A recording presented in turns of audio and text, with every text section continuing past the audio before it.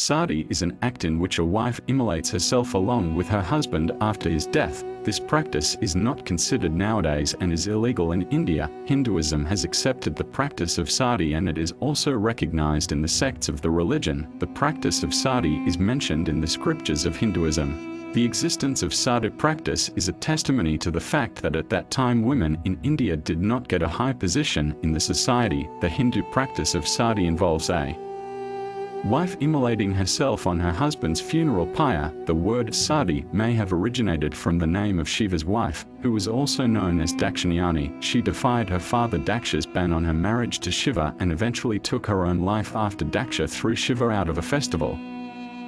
In response, Shiva kills Daksha and cuts off his head, later replacing his head with that of a goat. This practice was prevalent during the early and post-Brahmanical Dark Ages and is mentioned in Hindu scriptures. Shiva Purana, Kodarudra Samhita 4:10, 23-24. The Brahmin lady desirous of entering the pyre in order to follow her husband cursed the Rakshasa king. The chaste lady entered fire.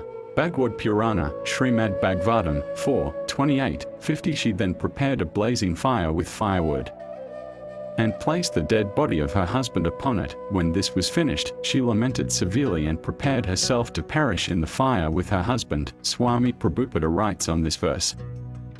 Swami Prabhupada comments on a Bhagavad Purana verse, stating that it was a long-standing tradition in the Vedic system for a wife to die alongside her husband, Samara. Despite it being prevalent in India even during British occupation, some wives were forced by their relatives to do so if they didn't choose to. Historically, the wife would enter the fire voluntarily. However, the British government deemed the practice as inhumane and banned it. As an example, after the death of King Pandu, his two wives Kunti and Madra decided that one would stay to care for their children and the other would die with the king. In 1936, a devoted wife also voluntarily entered the fire of her husband. He also wrote, in the Vedic culture there is a system known as Sat or Samara, in which a woman dies with her husband. According to this system, if the husband dies, the wife will voluntarily die by falling in the blazing funeral pyre of her husband. Here, in this verse, the feelings inherent in this culture are expressed by the wife of the Brahma. A woman without a husband is like a dead body, therefore according to Vedic culture a girl must be married. This is the responsibility of her father.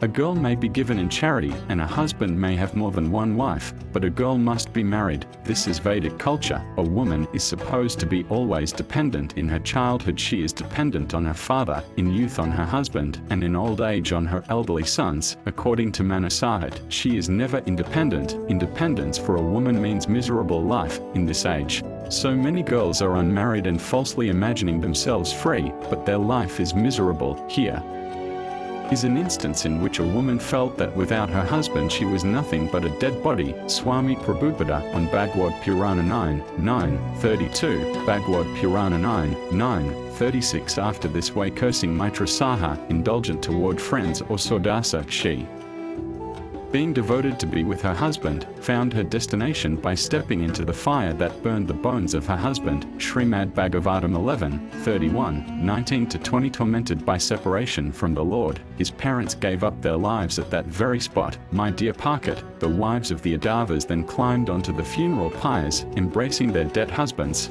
The wives of Lord Balama also entered the fire and embraced his body, and Vasudeva's wives entered his fire and embraced his body. The daughters-in-law of Lord Hari enter the funeral fires of their respective husbands, headed by Pradyumna and Rukmi, and the other wives of Lord Ka whose hearts were completely absorbed in him entered his fire. Garuda Purana 1:107-29. A wife who dies in the company of her husband shall remain in heaven as many years as there are hairs on his person. Garuda Purana 2:4-88-97. Woman who has been chaste and faithful to her husband should mount on the pyre after bowing to her deceased husband before the funeral. Right start. One who gets away from the pyre due to fainting should observe the vow named Prajapatya. One who ascends the pyre and follows up her husband stays in heaven for a period equal to the number of hair on the body. 3.5 crore. Just as the snake charmer takes out the snake from the hole, so also she takes out her husband from hell and enjoys with him in paradise. She who ascends the pyre goes to heaven. She is praised by the celestial nymphs and enjoys with her husband so long as the 14 Indras rule in heaven successively. Even if the man has killed a brahmana or a friend or any other person of noble conduct, he is purified of sins by his wife who ascends his pyre, a woman who enters fire after the death of her husband prospers in the heaven like Arundhati. Until and unless the woman burns herself after her husband's death, she is never released from the bond of her sex. A woman who follows her husband purifies the 3 families on her mother's side, the 3 families on her father's side, and the 3 families on her husband's side. Another verse mentioned in Garuda Purana translated by Ernest and Subramaniam shows how a widow repented. Garuda Purana 2:40 Not knowing my duty I did not serve my husband, nor after his death enter the fire. Having become widowed I performed no austerities. O dweller in the body, make reparation for whatever you have done. Garuda Purana 10:42 When a woman burns her body with her husband's, the fire burns her limbs only, but does not afflict her soul. Garuda Purana 10:45-46 Likewise she who has joined her husband is never burnt. Her inner soul becomes unified with that of her husband by death. The woman who does not burn herself in the fire on her husband's death is certainly never released from feminine bodies. Garuda Purana 10:48 The woman who ascends the funeral pyre when her husband is dead becomes equal to Arundhati and attains the heaven. She who goes with her husband purifies 3 families, her mother's, her father's, and that into which she was given. Brahma Purana Gautama Mahatmya 10:75 Dying immediately after the husband is the greatest duty of women. This is the path laid down in the Vedas. The woman who follows her husband shall stay in heaven for as many years as there are hairs in a man's body, viz. 3.5 crores of years. Brahmanda Purana 2:30-39 By entering this burning pyre, I will be slightly after a long time, the dear guest of my husband in the world of the Pitas, mains. After saying these words with firm decision, Renuka decided to follow her husband by entering the fire. Vimana Purana 46:4-22 A king died childless, and his wife worked bitterly and embraced his corpse until a bird told her that she would have 7 sons if she mounted her husband's funeral pyre. She obeyed, and as she entered the fire the king arose and flew into the sky with her. By his power of yoga, when the queen entered her fertile period, the king felt it his duty not to neglect her. He made love to her in the air, and his seed fell down from the sky. Then he went with her to the world of Brahma to dwell eternally. But the wives of the 7 sages saw the cloud-like seed falling from the sky into a flower, and they thought it was Soma. Wishing to be young forever, they bathed ritually, honored their own husbands, and drank the king's seed. The moment that they drank it, having thus unconsciously violated their chastity, they lost their holy luster, and all their husbands abandoned them immediately as sinners. They gave birth to the 7 Maruts, storm gods. Padma Purana 5:106-60 Having raised her, Narada said to the pure one about her dead husband, O innocent one of large eyes, please go to your husband. O you of large eyes, your husband, abandoned by his kinsmen, is dead. O auspicious one, you should not weep. Enter fire, i.e. funeral pyre, of your husband. 65-68 If you will go to, i.e. desire to enter, fire there, then do not weep. O daughter, if you have committed a sin like enjoying another man than your husband, then make an expiation to purify that. On entering into the fire your minor sins will perish. Padma Purana 6:252-89-90 Rukmaputri with Prajna, USA with Anirudh and all Yadava ladies honored the bodies of their husbands and entered fire. Skanda Purana 3:1-12-115-116 Ere long thereafter, King Manojava abandoned his body and went to the world of Siva. Due to the power of that Tirtha, O Brahmanas, his wife Sumitra embraced his body then and ascended his funeral pyre. She too attained the same world. Skanda Purana 5:1-53-38-41 The beautiful woman gathered fuel and twigs together and kindled the funeral pyre which she ascended along with her husband. She was mentally pleased in doing so.